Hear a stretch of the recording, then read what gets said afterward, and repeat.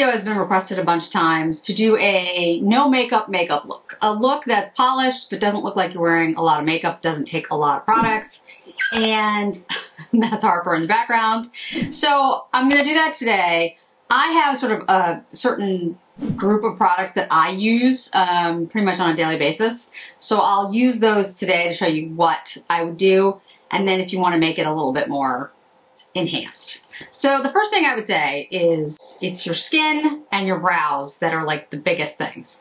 So make sure your skin is prepped, make sure you exfoliate, make sure you moisturize. I'm going to show you a moisturizer that I use, that I've been using lately. If you have really oily skin, you're also going to want to include a powder.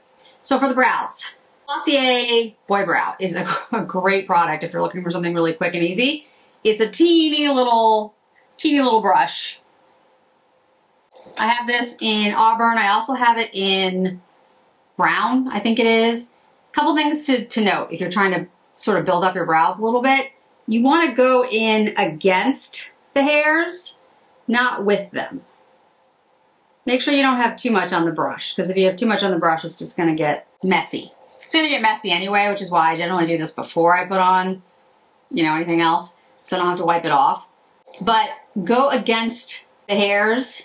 Kind of get the product in your brows. And don't worry if it gets in like different places and it's fine. You're gonna fix it in a minute anyway. So you can do it really, really quickly. Then go ahead and put them the way you want, whether you push them up or you push them to the side, whatever it is you do, that's up to you. That's more of a aesthetic choice. The way I do it is I push them up like this, and then I'm gonna fix it in a second.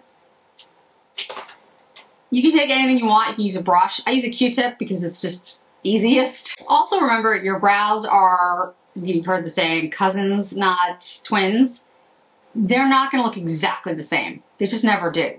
And if you try to make them look exactly the same, it will take you forever. It will drive you, it'll be very frustrating. So don't.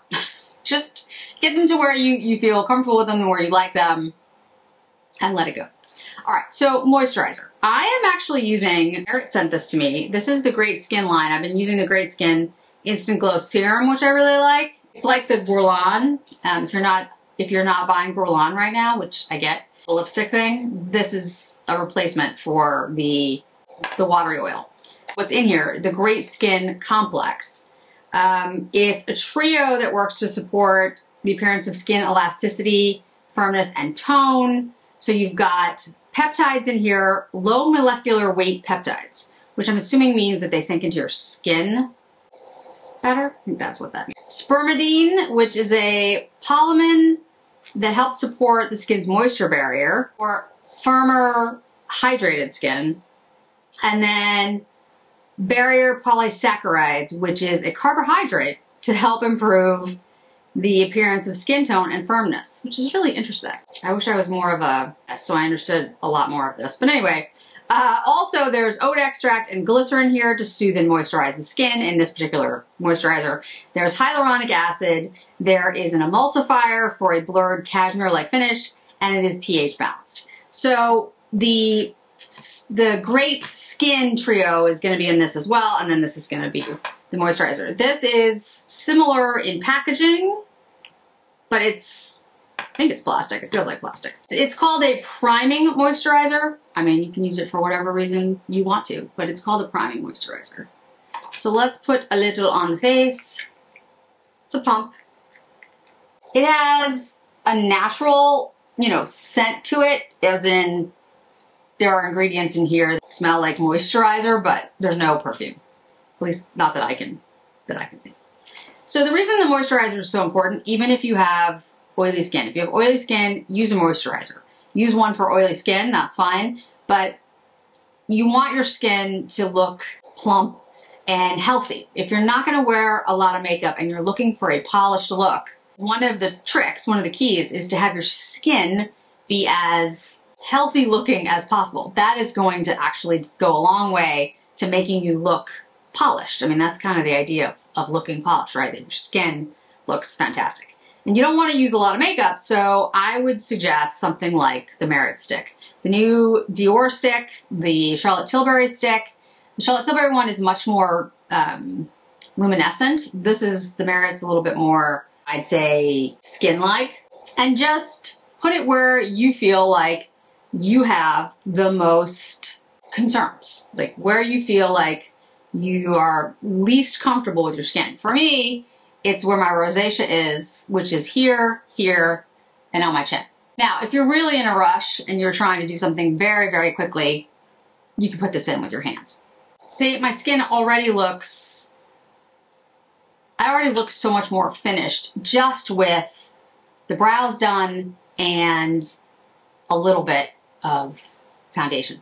And it's not a lot of foundation. I used very little. You saw how much I put on. So you could just literally, just let it go at this and take a little bit of gloss. Like this is the Jones Road. Any glossy lip balm, right? You could go like that and be done with it. But if you're gonna do like more polished look where you look like the no makeup kind of finished look, the things that I would suggest. Some type of contour. I would use a cream. It's less, if you have dry skin like me or normal skin, the cream is gonna look more natural than a powder. Now, if you have oily skin and you find that cream products don't work for you, then that's gonna change. The thing that I would say about putting on some type of contour / bronzer is, again, if you're going for a no makeup look, you want it to look as natural as possible. So you don't want to use a lot. You want to use just a little bit.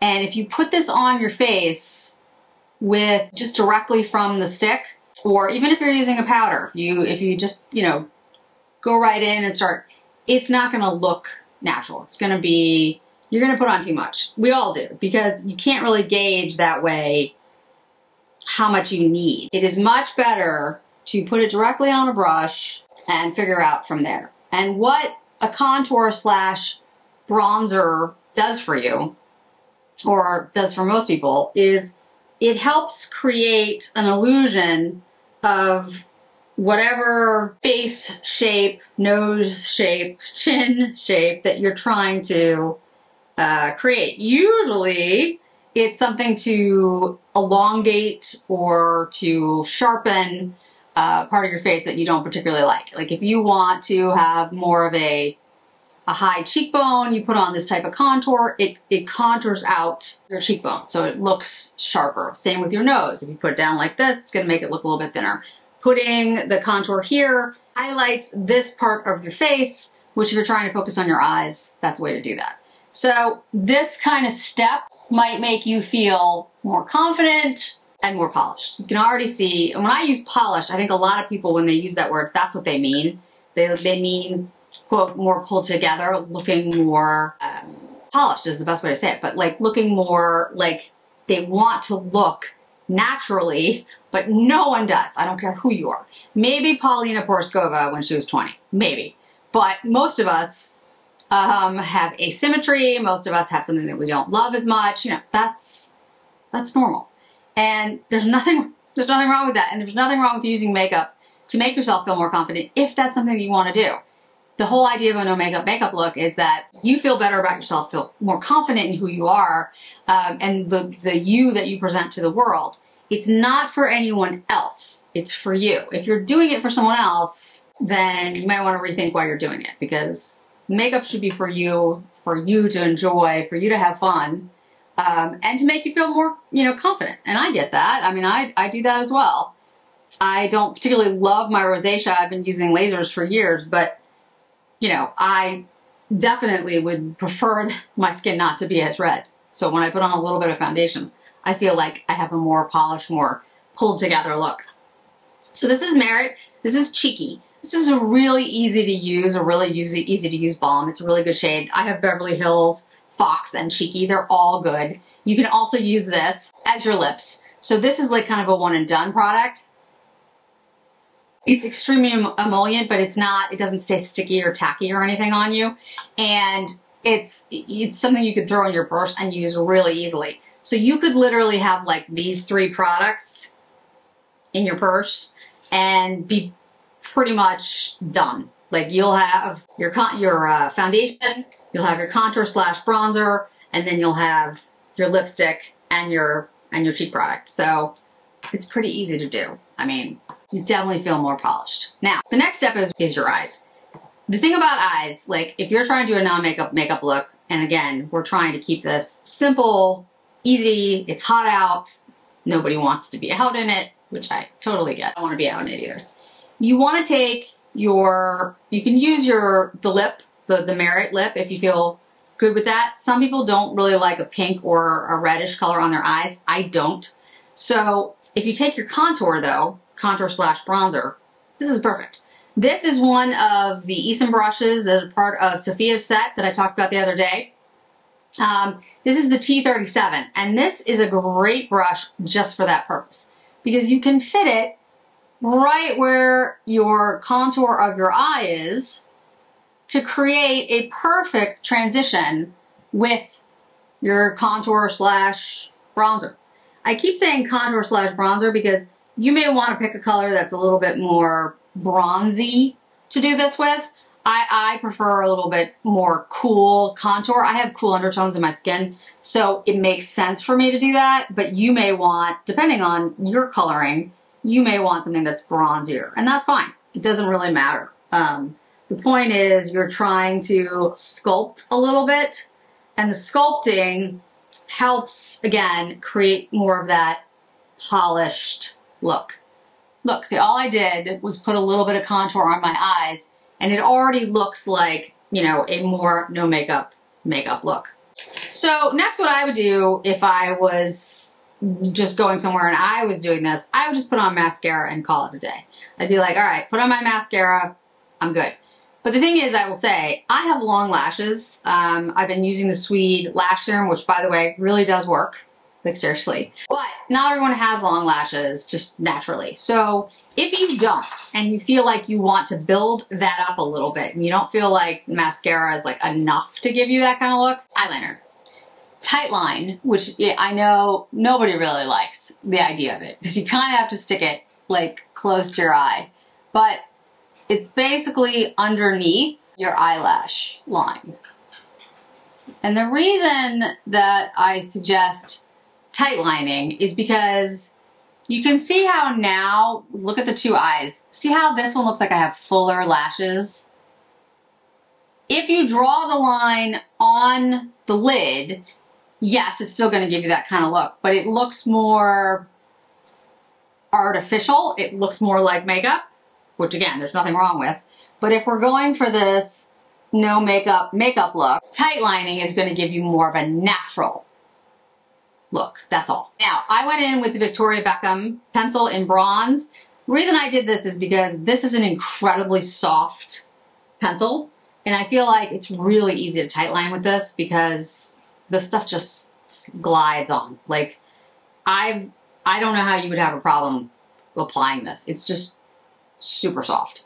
Now, I put a little bit on the outer corner. Again, not a lot, because you're not going for, you know, that makeup look, but I would make sure that you're close to the lash line. That's the idea, okay? Curl your lashes, because for me, my lashes are long but straight, and curling your lashes, opening up your eyes, really does make a difference. Now, I'm gonna use a brown mascara today. This is the Lash Clash from Yves Saint Laurent. My understanding is that it's new in the brown, and I'm gonna do a comparison with the black and the brown soon, but I generally don't wear a brown mascara. If I'm gonna wear mascara, I like to go like dramatic black. However, if you're gonna do a true non-makeup look, a brown mascara is probably gonna be better for most people. I originally, naturally, had black hair, almost black. Well, black when I was a kid, and then it lightened as I got older, but it's dark. It's extremely dark. I'm Sicilian and Ukrainian, so that's why I'm so pale, but with the black hair. Anyway.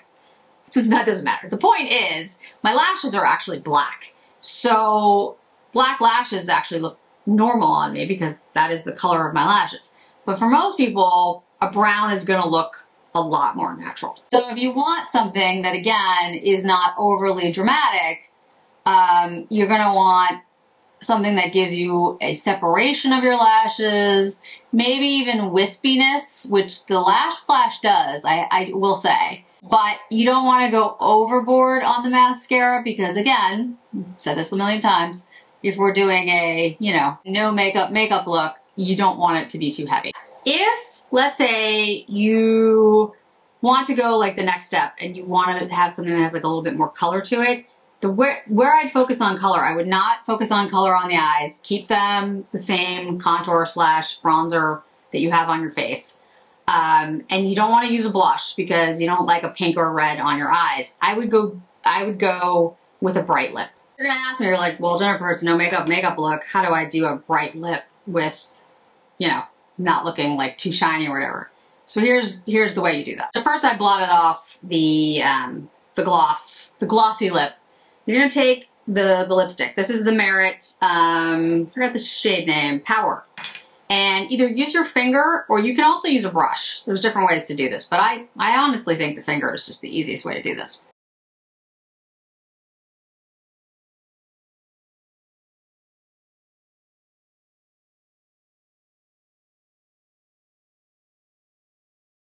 And now it's a very muted, soft, almost powdery lip, which doesn't look shiny or overdrawn because, again, you put it on with your finger. I was thinking about this the other day. I haven't had a chance to get my hair done, my roots done, because I had COVID and I had to cancel my hair appointment, my color appointment, and my haircut. My hair is white now. It's basically almost, I'd say, 75% white. And so I was thinking, like, if I ever let my hair grow in, I have pale skin, white hair. If you have pale skin and blonde hair, or let's say you have medium skin but your hair is a similar shade, it can wash you out a little bit not to have a contrast between your skin tone and your hair when you wear a nude lipstick, nude for whatever that is for you. So sometimes a lip like this, and this Power shade is the perfect example of that, can bring a little bit of brightness to your face when the rest of your face doesn't really have that and your hair doesn't provide a contrast. So what I'm saying is I only have contour on my face, a little bit of blush, right? And then the contour is on my eyes, so there's no color there. And then, I mean, brown is a color, but you get my point. And the brows are brown, the eyelashes are brown, the contour is brown. If you go with a brown lip on top of it, it can wash some people out. So you might find that something like this, just patted on your lips, is going to provide brightening of your face without a lot of makeup. And you can do that, just a little bit of the Power lipstick, with just having on your moisturizer and the Merit stick. You could take that lipstick and put this on your cheeks. You could take the lipstick like this, put it on your finger, and pat it in here, and now you have... So remember that when you're, coming up with these ideas for like a no makeup look, the idea really is to look polished. I think what people think of is to look polished but not overdone. Most people will look different without any makeup on. Not bad or good, just different.